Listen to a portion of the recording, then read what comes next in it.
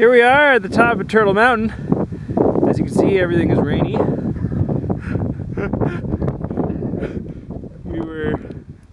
I guess we started on the fourth pitch and we felt some raindrops and we're like, oh, well, it still looks good. And then by the seventh pitch, oh no, it must have been the fifth pitch that it started raining. Yes. And then by the seventh pitch, it was like, oh, I guess we should probably bail.